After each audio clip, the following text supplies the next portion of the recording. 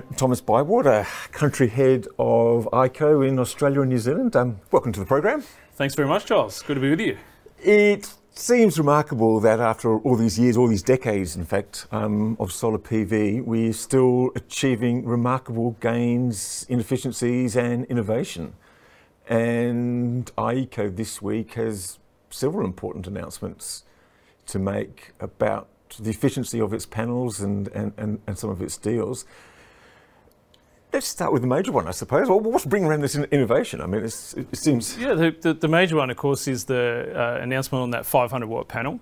So we've made our first 500 watt panel in that 54 cell space, that 2 square metre space. So that's really exciting to have actually practically done that on a mass production line. And just to make this clear, this is the world's first 500 watt panel in less than 2 square metres. So, it just seems just a few years ago that we were getting excited about 400 watt panels, and now we're at 500 watt panels. Yeah, it's exactly right. And I think even people within our business have been surprised at the rate of progress. And there's been a number of reasons for that, like strategy, how we're actually making the panel has changed, but also some of those films and laser technologies that have come to market, they've just been quicker than expected, and we've just seen that rapid rate of growth in what's possible. And so what's enabled this then specifically? I think you've reached a level of 25% efficiency. Tell us more about that and how those gains have been made. Yes, the beautiful thing about back contact is it has a wider yield than the older technologies. So that means that if you have let's say a mass production at 490, you will naturally get some 495, 500, and that's really where that sort of transpires. So it's a small amount at the moment, but building into next year, it will become a mass market offering. And the thing about back contact technology, I mean, maybe you can explain exactly what back contact is for the people, the lay people out there. But my understanding is that back contact was really reserved for sort of premium panels, but you're actually bringing it to a mass market now. And you've also, we'll probably get to this in a minute, announced a significant supply deal, 1 gigawatt of supply deal, which sort of brings this into the mass market. And yeah, so the thing about back contact, to understand it at its core, is all solar panels up until the early, probably 80s, had metal on the front and the rear side of the cells. Now, the terrible thing about metal is that light doesn't go through it. And obviously solar panels, we're trying to collect light. So the more metal you put on the front of a solar cell, it means light can't get inside. So what we've done is we've taken that metal onto the rear side. Now that idea is not new. It's been around for 30, 40 years as a concept. But what we've done is we've made that process into 2 simple steps instead of 1 complicated step. And that's brought that cost down and also allowed us to use different methods to make the product so it can be higher efficiency as well as getting lower cost. Yeah. So that's really, in a nutshell, what we've done is taken things that block light off the front of the panel, because these are just sun collectors, right? That's what solar cells are. And with the metal on the back, we get more sun in the front side. So that's one thing. How do we then go from the 475 to your 490s, your 500s? Well, what we've done there is we've actually taken other parts of metal on the front of the panel, put that onto the back. So first we started with the cells, metal onto the back. Then we looked at the panel and gone, oh, there's still metal on the front of these panels. We don't need to do that with back contact. Let's move it all to the rear. So you get more space on that solar panel that's making energy. And there's been some other innovations too, I guess, at the back end about the interconnectors. The solar panels have long relied on silver. You guys are using more copper now, which obviously, well, I think brings down the cost, doesn't it? Yeah, so again, that's not a new idea per se. Others have tried it, but we've perfected that using the automation that's available to us in our home base areas in China, where all that robotics is coming from. So that's really helped us to do that in a way that's reliable and low cost. And what the copper does for you is it does trim off that silver cost, but it also strengthens the cell. So we're able to deliver the panels that perform best in hail on the market for that money. So it's got the hidden benefit, I guess you might say, that you can't necessarily see when you look at the panel, but it's there and it's giving our customers peace of mind. Yeah, and a lot of these things seem to be coming from manufacturing efficiencies and manufacturing gains, automation. It continues. It is amazing, and back in the day we would have thought this is just not possible because it's so complex to do, but now with the level of automation, our factory now probably has less people employed across gigawatt scale than you would have had in a 100 megawatt scale 5 years ago. So it doesn't necessarily mean high cost just because you have a new technology on the market. So having a 500 watt panel available to consumers, what does that mean? Because I presume it just means that you can actually fit more solar on smaller rooftops and smaller available spaces. And that's actually quite important now, because I guess like many big wind and solar projects, all the best locations have gone, and it's probably the same for many rooftops as well. So getting more from less is actually quite important. Yeah, particularly in the residential space, if you look at the trend to put batteries in now.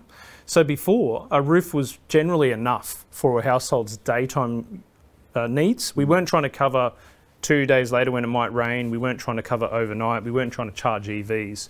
But when you bring in the more swimming pool penetration now in Australia, you bring in the EVs into the mix, you bring in the aircon penetration has increased as well as the heater use in even in places like Brisbane and Sydney in the winter. Now you need more energy than we need, say, a decade ago. So what that means is we need to collect more sun, and the roof has started to become actually a limit on what you can do. So if you choose, let's say, AIKO instead of an older technology, what that's going to do for you is cover more of your usage, or it might be that it charges your battery up quicker in the morning back to full when you want to use it for something, or there's an opportunity on the market to sell power, because people are selling power with things like Amber now, right? So a lot of opportunities are open to you if you can charge that battery up. Yeah, I mean, it's extraordinary to think that if you go back a few years, the average size of the solar panel, rooftop solar array was about 3 kilowatts. Now it's 9 kilowatts, 10 kilowatts, and I think it's getting bigger, and people are putting in big batteries. So the more that you can put in a smaller space, then the better. Yeah, so we think probably by next year, a typical house will be putting on somewhere between 30 and 40 panels, which is going to be obviously 60 square metres. If you have the ability to put another 10% more power in that space, well then perhaps you don't need as many square metres, you can stay away from the TV aerial, or perhaps you can have room for a skylight. There's all sorts of lifestyle benefits that come from having a more compact solar panel. Yeah. And what's the benefit then for installers, or what does it mean for installers in terms of efficiencies and costs, etc.? Well, times are tough in a sense in the business world in Australia, and what it gives you is the ability to have more turnover with the same amount of racks, let's say, or the same amount of hours on site, the same amount of employees and so on. You can just add turnover to the business, and it's a win-win, right? Because you're not just charging customers something they don't need or want. They need it, they want it, it helps them, and it also lets the business have a slightly higher turnover per project. So that's one of those beautiful things that everyone wins, right? The other thing is that it pushes forward other projects.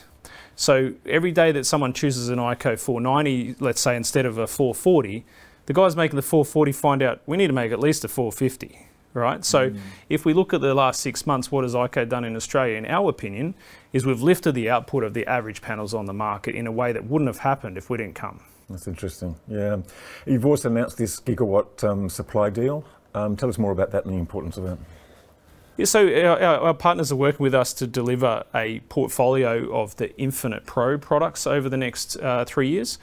So what that means is that our partners are committed to bring the best-in-class technology here to Australia. So historically what's happened is Europe has taken the good panels, Japan's taken the good panels, even New Zealand has higher output potentially than the Australian market. So what we're trying to do is engage with our partners to offer several different panels that fit different needs. So you mentioned that Infinite Pro, which is your 495, your 500 watt panels. We have also brought out a slightly larger panel, 1.9 metre panel, which in the second generation is at a 520.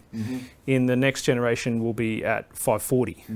So those sort of panels have been around 500 watts in our market, they're going to go to 540. So we're going to offer the farmers a choice, like some bigger systems in the rural areas will be able to access suitable panels, as well as those residential customers, as well as having full black, so the aesthetics is improved. So a lot of times people don't put solar on because they don't like the look.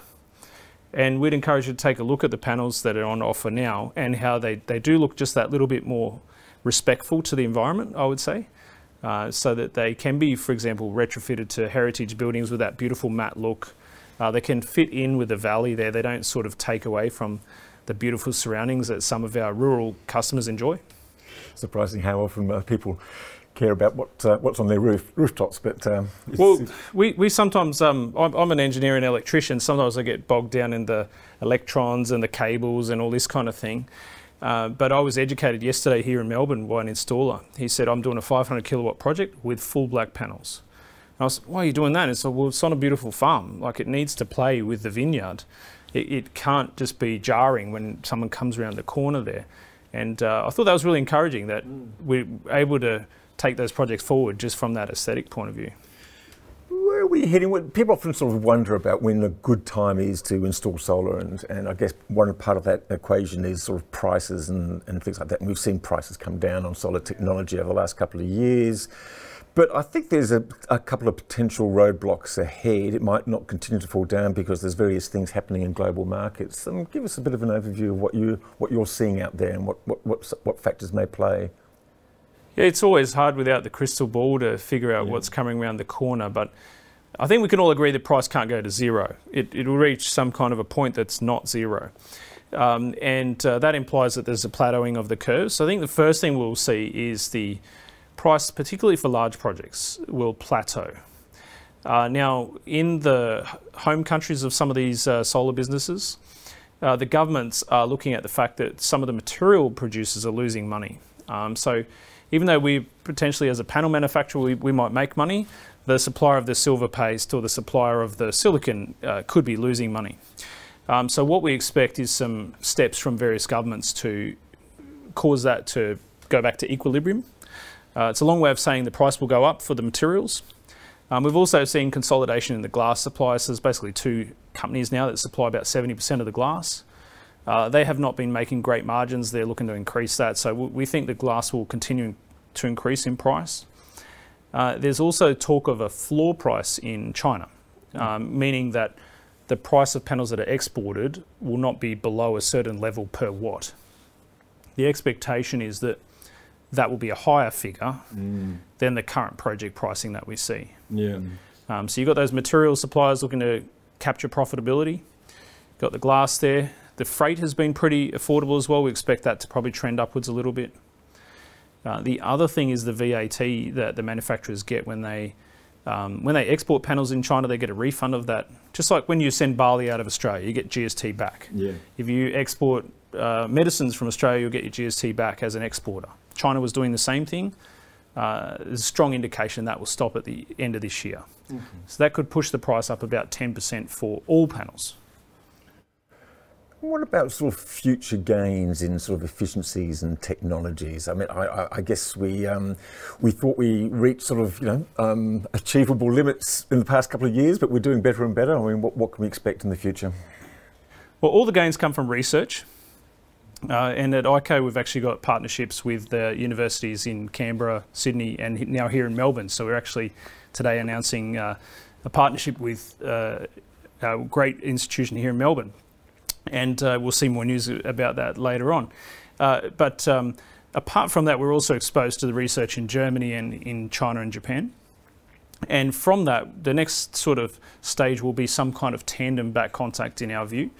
And that has the ability to lift that 500 watt panel up another 10 to 20 watts.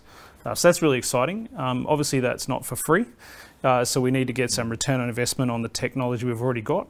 But we can see that within a couple of years, you'll see further advances on that 500 watts. And the popularity of rooftop solar has been running at about 2 gigawatts to 3 gigawatts over the last couple of years.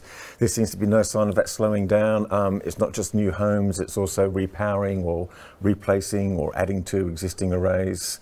It seems that there's a lot of strength in the industry. Yeah, there definitely is. We've been pleasantly surprised by the stability of our rooftop industry in Australia. So there was some concern that there would be saturation. We haven't seen that.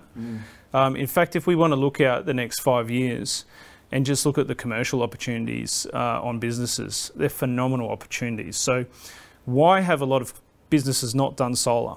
There's 3 reasons. First one, don't understand it, too busy. That sort of not on the radar effect, if you like. But the second reason has been the leases might be 5 years, 7 years. The payback might have been 5 years. It was too close to be sure that you'd get your money back. Now the return is shorter. Final one, if you've got a McDonald's or you've got a petrol station, you've got a lot of lighting in that business. You've got refrigeration overnight. You haven't had the batteries there. They're coming in.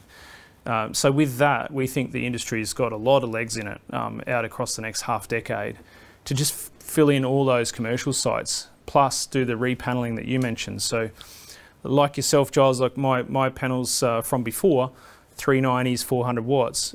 Now you can do maybe 500 and above. Possibly you will see some people upgrading their systems, adding to their systems. So the industry itself is really healthy, and we're really excited about what's possible here in Australia. And we're actually leading the way for people in the region. So if you go to New Zealand, if you go to Papua New Guinea, if you go to Fiji, they're looking to what Australia's doing and they're copying that. So it's cross-pollinating, right? And I think we'll see a lot of that around the world in the so-called fringe of developed countries. So in Europe and in Japan, there's already lots of penetration, but places like America, lots of roofs to fill with solar. Even in China, even in Thailand, there's lots of growth opportunities for the industry. And so, Thomas, just apart from that leadership, that technology leadership in Australia and the surrounding regions, how else does AIKO like to see itself sort of just represented in the community? Yeah, I think there's a few things we need to do in the industry. We've got to keep sort of fun. We've got to keep our people engaged so we don't lose our people to other industries. But we've also got to give back. So that could be by pushing for recycling in the industry. Also, we've got the AIKO Foundation, so we've done a number of exciting things in the last 12 months, like we've supported projects in Queensland and down in Tasmania, the Raptor Refuge. So we're really proud of those kind of things, to be able to just do something beyond the nuts and bolts of solar and give something back and keep our community thriving. Okay. Well, congratulations for that, and congratulations on your announcement this week. Thank you. And thanks for joining the program. Cheers. All the best, Charles.